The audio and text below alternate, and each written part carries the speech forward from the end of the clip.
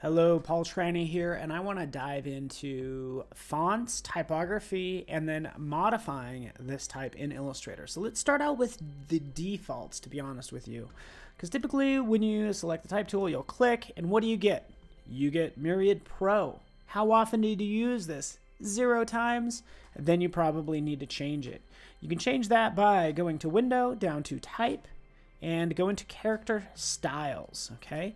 And if it's in brackets, that means that's the default character style. So that's what you need to change. Just double click on that one right there. Basic character formats. What do? You change this. In fact, there's a Myriad variable concept font. I actually already hit enter, but check this out. Like, this is perfect. This gives me so many more options if I want to stick with that font. This is a variable concept font. That's why you have different widths and height. If you're making lots of logos, maybe you just want to start out with larger type. You can do that 48 point. But now, that's my default font. So when I click again, I'm going to get a chance to dive right into making a logo. Also, what you want to do is you probably want to save this as a template file. This is the main file you pick every time you start a new project in good old Illustrator. There's another thing you could do though too. So check this out. As we click and drag, we get paragraph text. And guess what? We get text that I've actually hacked. So there is a way to actually hack that text. It's going to mean going into your application folder, into Illustrator, and you'll see this placeholder text. That's what you need to change. Get on somebody else's machine, throw their name in there, mess with them, do something like that. That'd be fun. You get the idea. And let's kind of move on, because that's kind of what I want to focus on. Since I have this font selected, I want to dive into what we can do with this variable font, right? Selecting that. This is what the variable font enables you to do. Change the weight and the width per character. What it's doing is it's actually changing the, we'll leave that one the way it is. Changing 2 different fonts, by the way.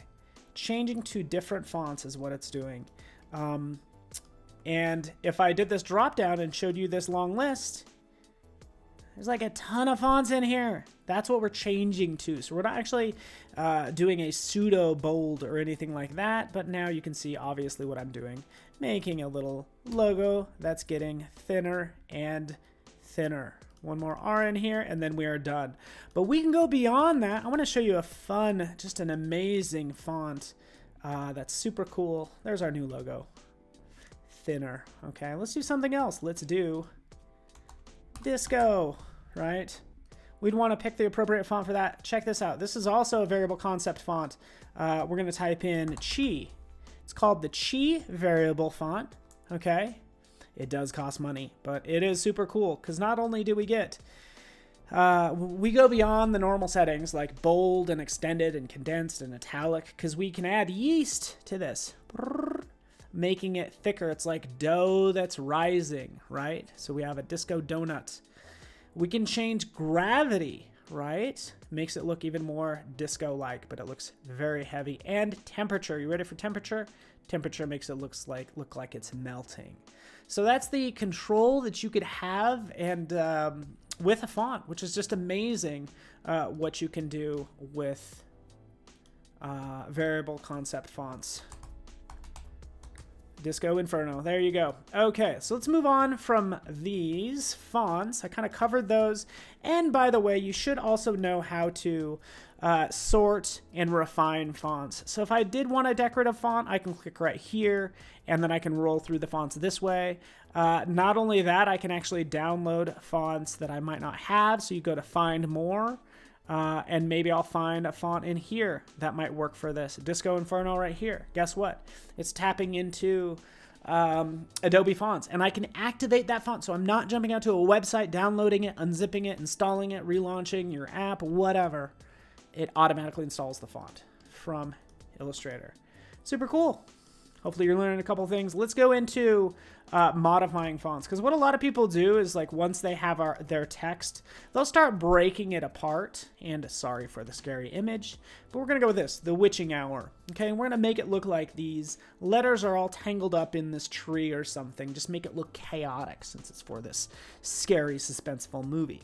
Well, you don't need to break up the text or create outlines like a lot of people do.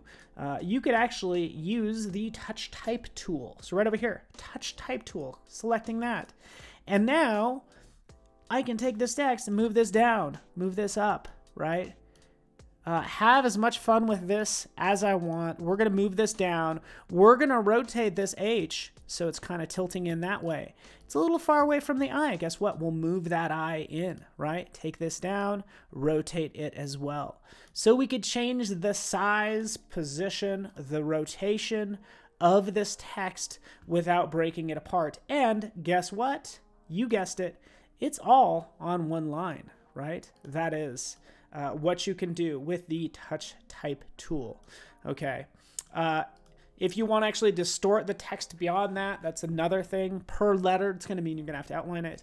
But that's pretty darn awesome. Touch Type tool allows you to change that content. There's also multicolor fonts. These are all multicolor fonts. Abalone by Maria Grunland. Love this font. Look, you want a unicorn font? You can have a unicorn font. So I encourage you to search for multicolor fonts and use those accordingly. But not only that, you can make your own. So I've made some, and I'm going to show you how to do that really fast. Because how were those made?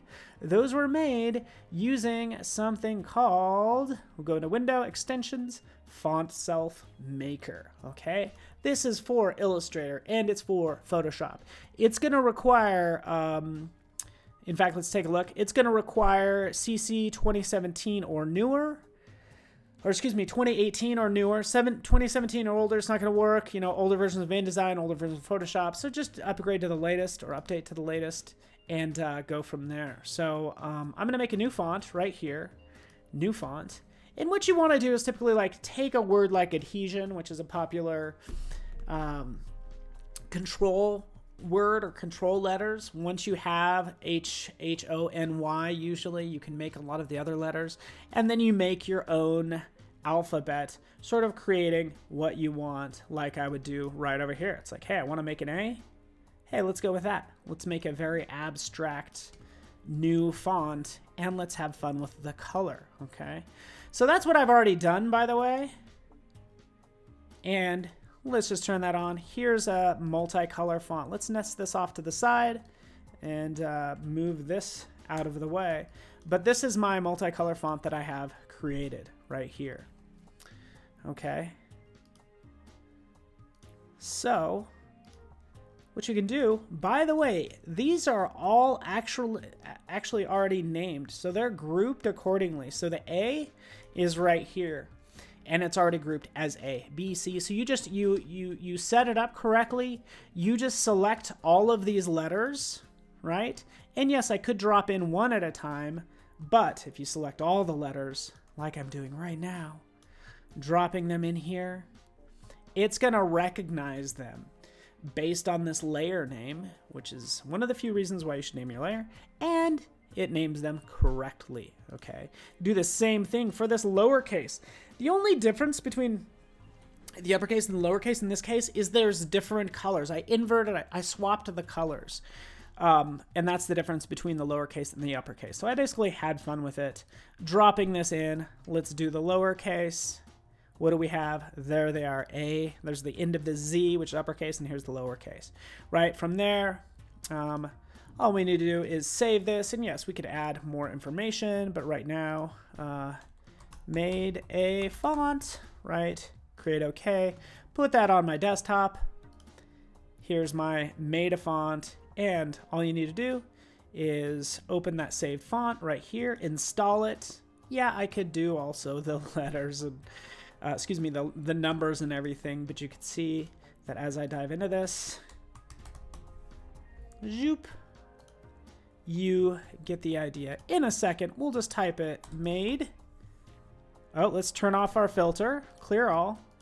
There it is, made a font. And guess what? It works just like that. Here's another big one for you. Ready for this? This is what I did as well. I said, hey, you know what? Let's make something even more practical. Let's make icons and turn this into a font. So now I have an icon font. So anytime, say in this footer, I can come in here, F actually is for Facebook. So all I need to do is I need to change it to my icon font. There's my icon font changing to F. You know, I want Instagram, I want Twitter, I want YouTube. You get the idea. That's all done with a font. And that's the power of multicolor fonts and fonts in general in Illustrator. So thanks so much for watching.